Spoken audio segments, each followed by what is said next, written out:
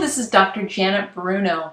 Today I want to talk about the topic of multiple sclerosis, very specifically what causes multiple sclerosis.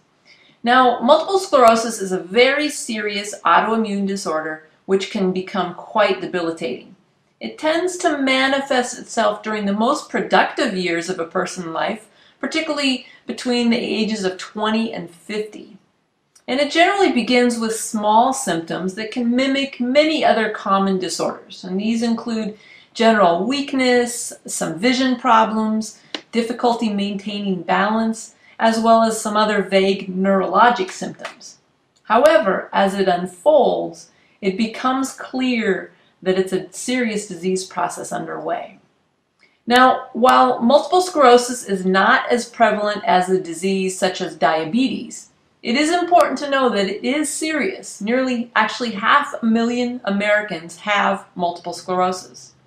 And what's important to understand about multiple sclerosis, or as you may see it referred to as MS, is that the prognosis is quite poor. Doctors typically advise patients to expect to gradually lose the ability to walk around, ambulate, as well as see. It's commonly expected that 15 years after being diagnosed with multiple sclerosis, the patient would already be dependent on a wheelchair. And then further deterioration will be expected to happen until they are actually confined completely to bed. Now, because of the seriousness of the disorder, it's become the subject of many scientific studies, which, despite their numbers, has not resulted in any concrete or definitive conclusions with regard to what actually causes multiple sclerosis. Now, the inability of conventional medicine to provide explanations to patients and their families about why they actually came down with multiple sclerosis actually just contributes more to the agony and the pain that that individual is going through. So really, despite the availability of relevant information, conventional medicine has taken the position that people with MS are left to accept that modern medicine really does not understand why they came down with the disorder.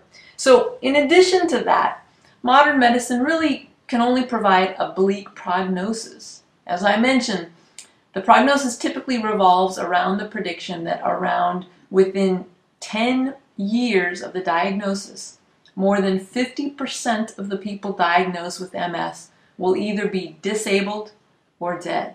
It's a very poor prognosis.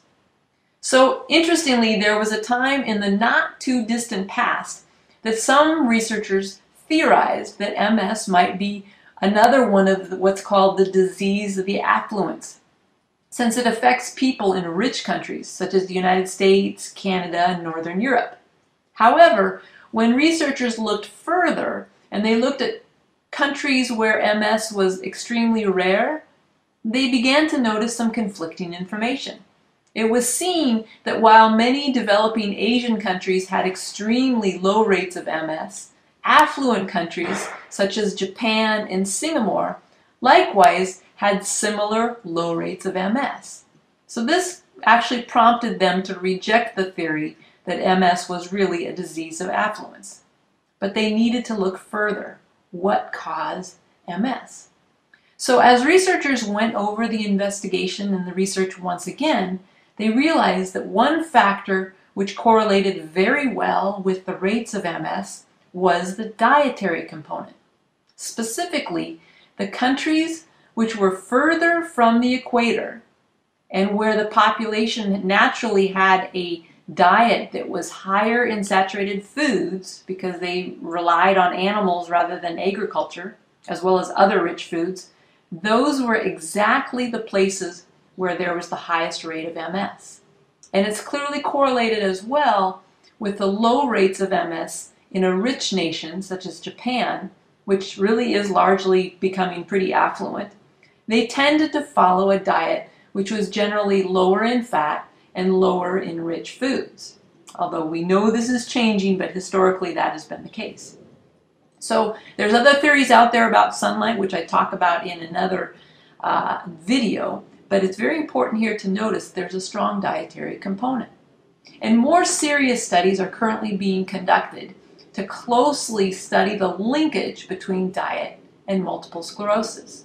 And it's interesting to note that many doctors who previously rejected the concept of diet as a factor in MS are now beginning to change their tune, and they're beginning to express that perhaps there may be a slight chance that certain types of diet could actually be the cause of MS. Now, there's pioneers such as Dr. Roy Swank and Dr. John McDougall are spearheading the efforts to treat multiple sclerosis based on the presumption that diet is a major factor. And very encouragingly, their work has consistently shown positive results.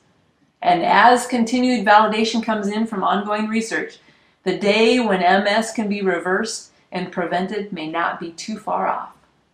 Now, I hope you enjoyed this little summary about the cause of MS. This is Dr. Janet Bruno wishing you a healthy and a happy day.